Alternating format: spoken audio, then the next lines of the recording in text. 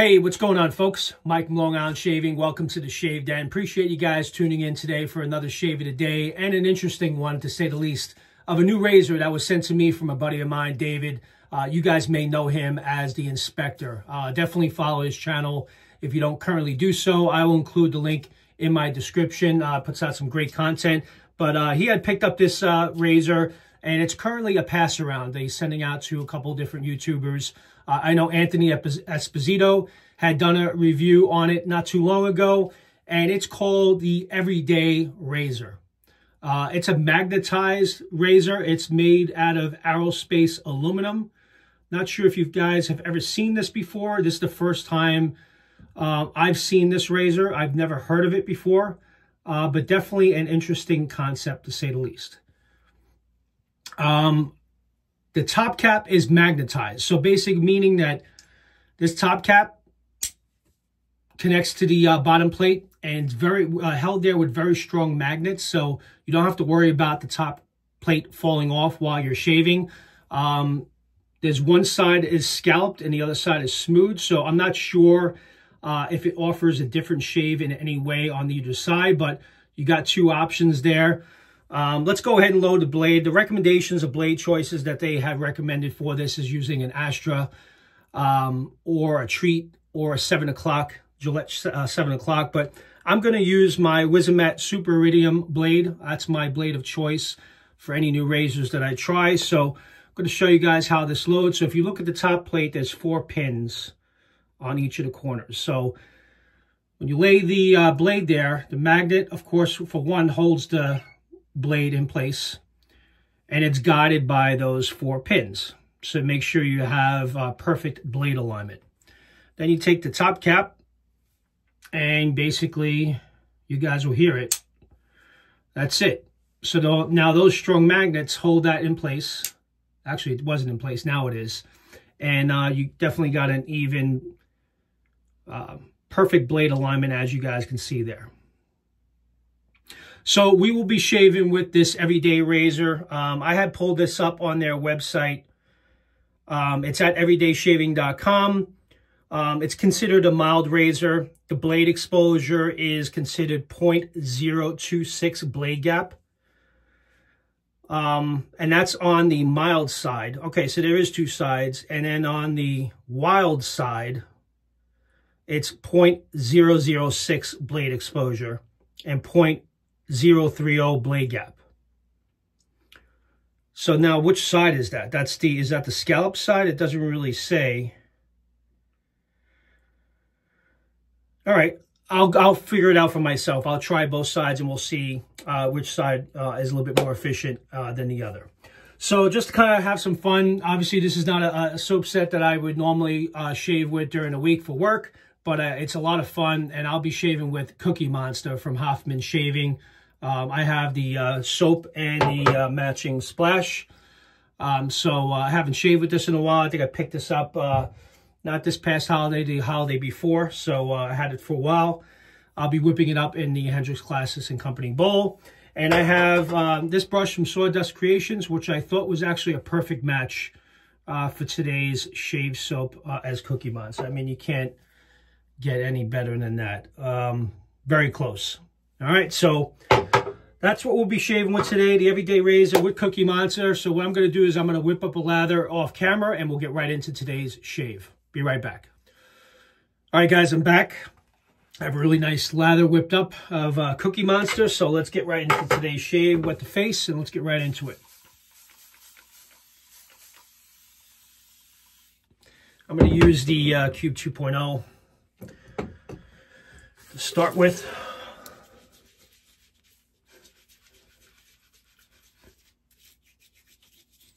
I don't normally use the pre-shaves often, but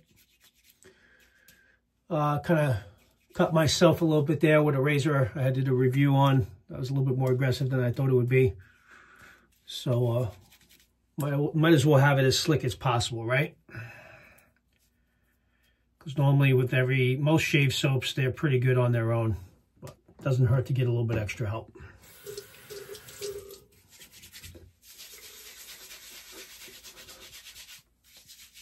the first cube I ever bought. I probably would pick up another one. I think I would get the one that doesn't have menthol, to be honest with you. I'm not sure I'm a big fan of products that have heavy menthol on them. I don't know how you guys feel about that, but not a big fan. I would think maybe in the summertime when it's really hot, maybe refreshing, but in general, just not a fan of menthol products. All right, let's get right into today's shave. Let's try this razor out. So now I got mentholated Cookie Monster. Yeah, this soap is a lot of fun. Smells exactly like cookies. You know, Toll House cookies is probably the best way to explain it.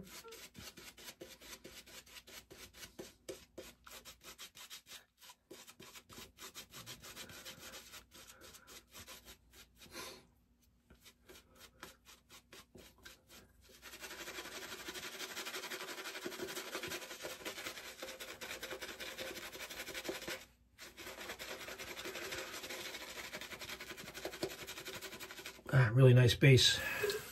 Definitely performs well.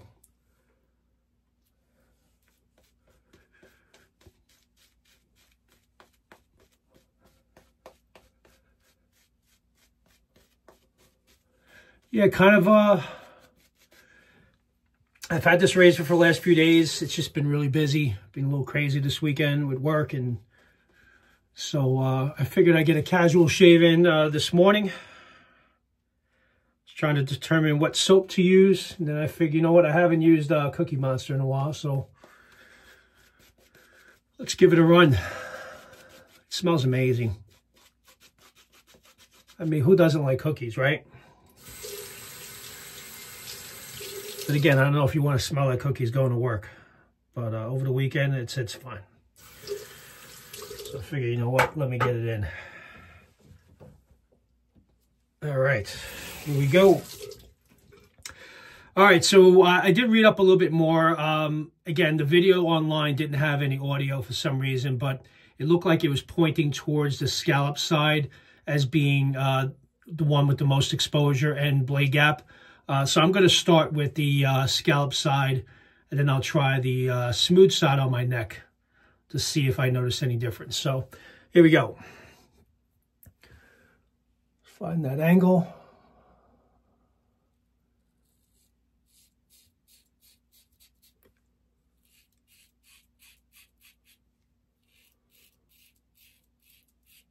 Interesting. Definitely on the mild side, but pretty efficient.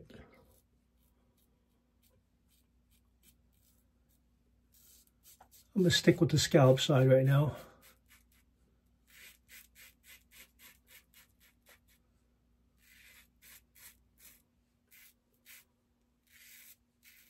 Actually pretty comfortable.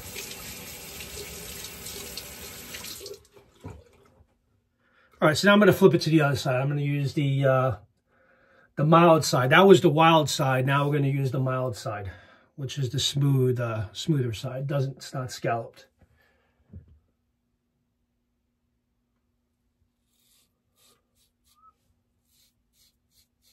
Okay, I definitely noticed a difference. That's really mild. All right, so I'm going to flip it around.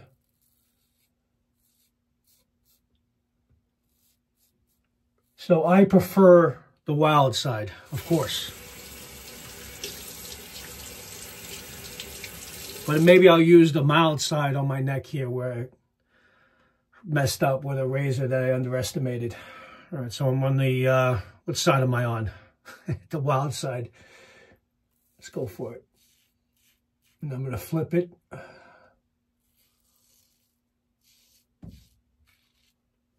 Did I hit my goatee? Don't tell me I messed it up. Maybe not.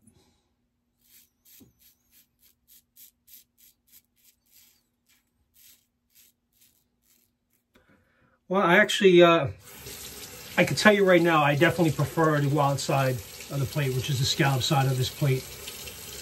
I can feel the efficiency, and it's very smooth.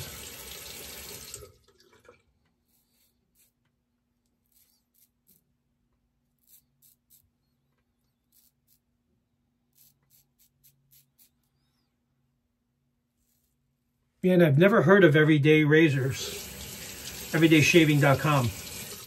First time hearing about them. So I'm actually going to ask David how he found them. So I'm curious. Really nice first pass. Okay. Ready for pass number 2. Not bad.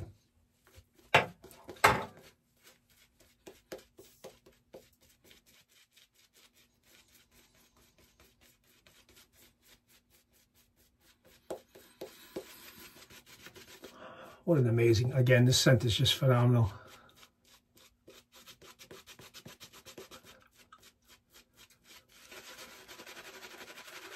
Let's work it in a little bit more. Why not?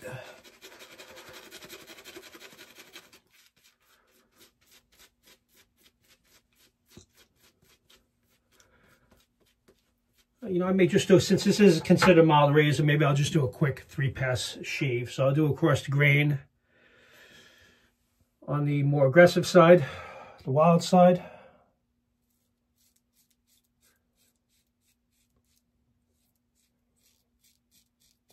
And guys, it's not extremely aggressive in any way. It's no matter, even on the aggressive side, it's still fairly mild, but the efficiency is actually pretty good on it.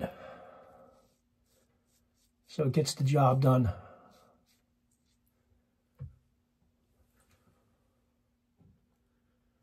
Very lightweight, because obviously being aerospace aluminum.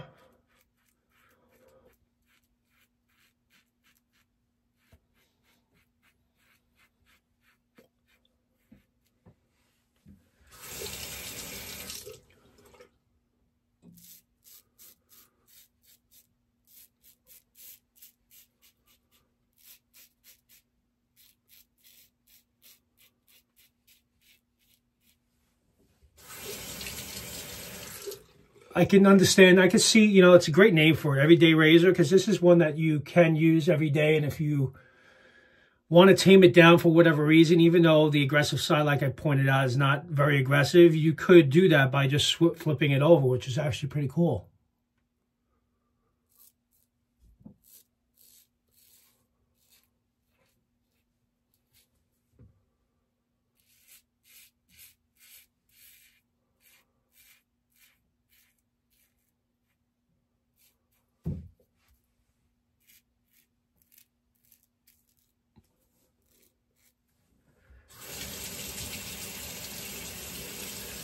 Yeah, so definitely notice the difference between the two sides, no question.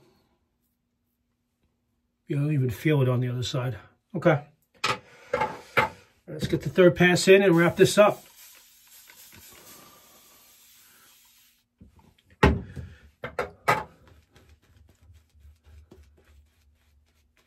Plus, I want to use the soap more. So you got to do 3 passes, right?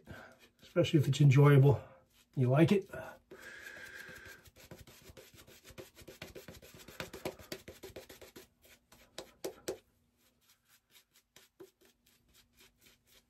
All right, so now let's do a pass against the grain. I'm sticking with the aggressive side, the scallop side.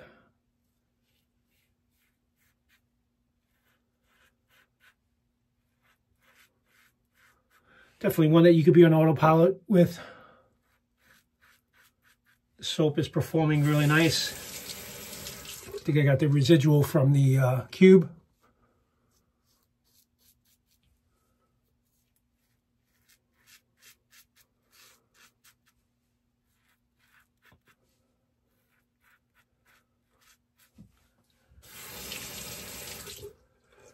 Yeah, thank you, David, for sending this out. Appreciate it. Always open to trying new razors. Yeah, one razor I want to try out, and I'm going to pick up as soon as it's available, is the Parker Solo Edge. The new one that was released, sold out very quickly. I want to definitely give that a run next.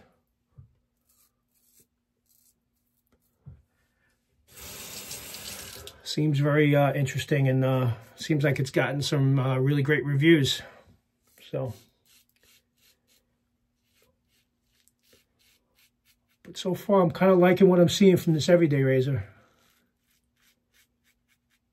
You guys can see it and you can hear it. It's definitely doing the job.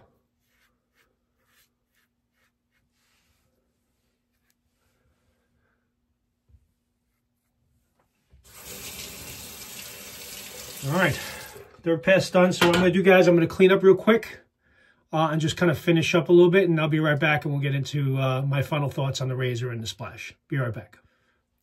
All right, guys, I'm back. Yeah, great shave. Honestly, I'm actually pleasantly impressed. I didn't know what to expect from this razor because, for one, the mention of being mild, but it's got the two different options. So you got the more extreme side, which is considered the wild side. And then you have the mild side, which again, the mild side, there's no blade exposure, and the blade gap is 0.026. The wild side, the blade exposure is 0.006, the exposure, and the blade gap is 0.030 blade gap. I prefer the scalp side, which is the more aggressive side, for this shave. But it was a very comfortable shave. It got the job done. I didn't know what to think about the magnets, to be honest with you, early on, but when I noticed that the magnets were very strong, I felt more comfortable shaving with it, because at first I'm like, wow, magnetized top cap and bottom plate. I didn't know what to think of that, right? I think we all would be somewhat cautious of that, but as you guys can see here, I mean, these magnets are very strong, and this is not going anywhere. The tabs are covered on the sides. It's, again, lightweight aluminum. It's made in the USA, from what I read. Yep. CNC machined in the USA from lightweight aerospace aluminum with precision ground alignment in the pins. So those pins definitely line things up, as you guys see there. But yeah, it did a great job. And I could definitely recommend it. I mean, if you're looking for a nice lightweight aluminum mild razor that can still get the job done and be still pretty efficient, this everyday razor is pretty good. And I enjoyed it. So, John, this will be cleaned up, sanitized, and it'll be out to you. And I hope you enjoyed it as much as I did. So, thank you, David, for sharing this razor with the channel. I really do appreciate it. Great shave with Cookie Monster from Hoffman's, of course. So, going to finish off the shave with the aftershave splash. But, yeah, David, thanks again for sending it my way. And it was definitely a fun one for sure. Let's get the splash. Love the scent. Oh, yeah. Who doesn't want Toll House cookies as a cologne, right? Who would think? Robert from Hoffman's thought about it. I don't think anyone has ever considered that, doing that as a shave soap before, so it was definitely new and different. It's got that, like, that burnt cookie scent, which I kind of really do like. Not burnt, but, you know, well done scent. All right, very good. Thank you guys for joining me for another review today, and you guys enjoy the rest of your weekend. And again, if you're not currently a subscriber, please consider doing so. Please subscribe and hit the notification bell. This is where you'll be notified for any new videos that come up. You guys have a great rest of your weekend, and I'll talk to you soon. Take care now. Bye-bye.